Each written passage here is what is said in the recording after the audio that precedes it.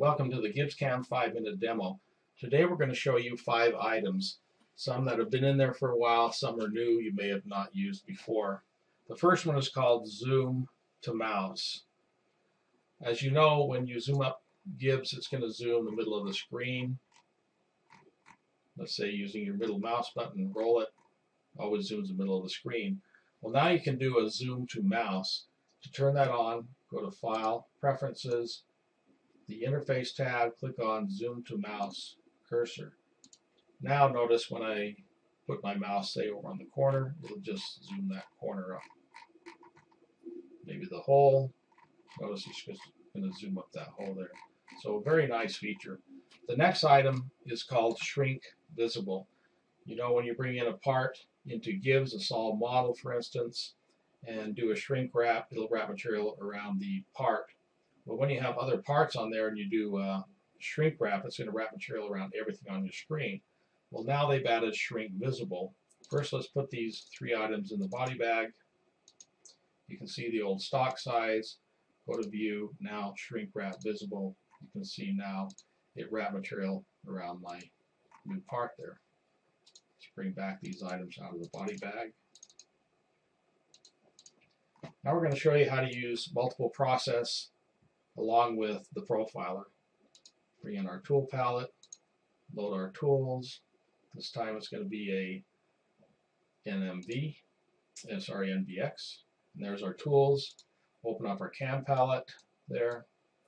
So what I want to do on this part here is I want to pre-drill holes in all these slots and the holes here with a 3/4 inch drill. Then I want to come back with a 1/2 inch end mill, rough all these out, come back with a 1/2 inch finish end mill, finish them, and then chamfer them. This is really nice with the profiler. You don't have to use it with a profiler, but it makes things even faster. So I'm going to bring up a drilling process. Bring up my tiles back to 1. Next one, roughing process. Next, contour. Next, another contour. I'm going to use a 3/4 inch drill to drill through my part first.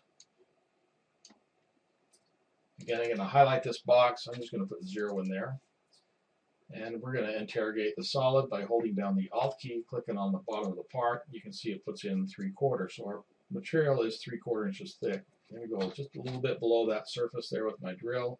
And of course, update your RPM and feed rate. Notice there's a tab that says Pre-Mill. We want to put a checkbox in this here where it says Entry. What that'll do is it'll drill a hole before the end mill cuts these out and go exactly where the drill drilled into the part. Very nice feature. So our 3/4 inch drill. Next, our 1/2 inch rough end mill.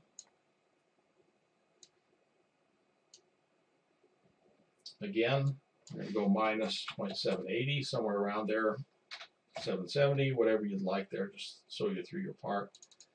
It's a roughing process, so I don't need to do an entry and exit there. I'm going to leave a little bit of stock on there. Of course, update your RPM and feed rate. Next, I'm going to use a 1/2 inch finish end mill.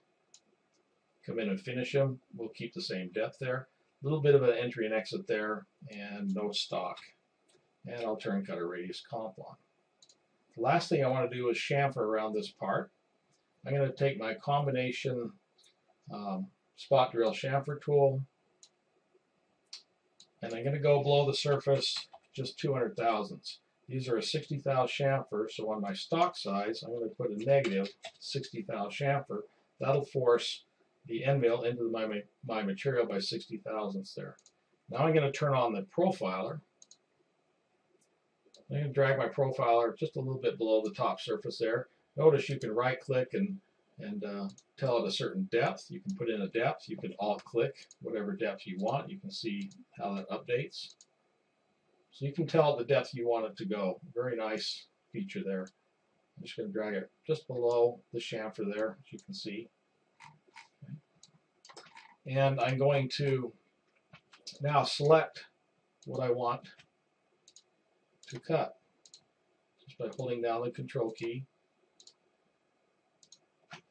clicking on Do It, and if we go to Cut Part Render, you can see drills the holes, roughs out my part, takes a finish pass, takes a chamfer, chamfers all my part, all my holes, my slots. Nice feature to use with multiple part programming and the profiler. Now let's say, for instance, finish up here. Let's just put this in the body bag for now. Let's just bring in my modified part, actually my revision B. I'm going to import my rev B part.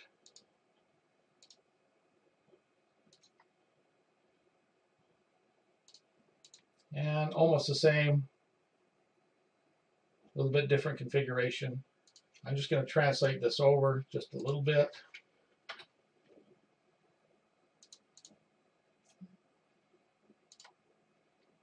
And again, I'm going to open up my tools, my processes I already have. I'm going to open up the profiler again. You can see the old tool path. I'm going to open up the profiler again. You can see it threw my part there. Let me put my old part in the body bag here. I'm going to select my new part. Click on Do It or Redo.